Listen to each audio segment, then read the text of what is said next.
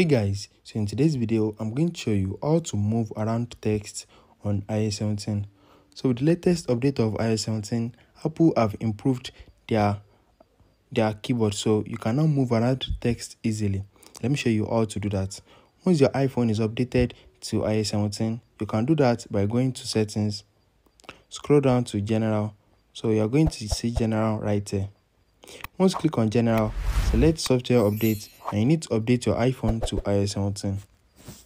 Once you have done that, if you have typed a lot of things on your keyboard, you can move around it by long clicking on your space.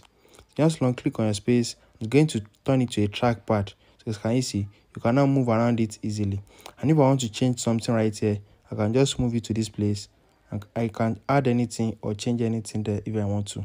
So guys, can you see, it is very easy, and this feature is very good. So it's just like using trackpad, or let's say mouse.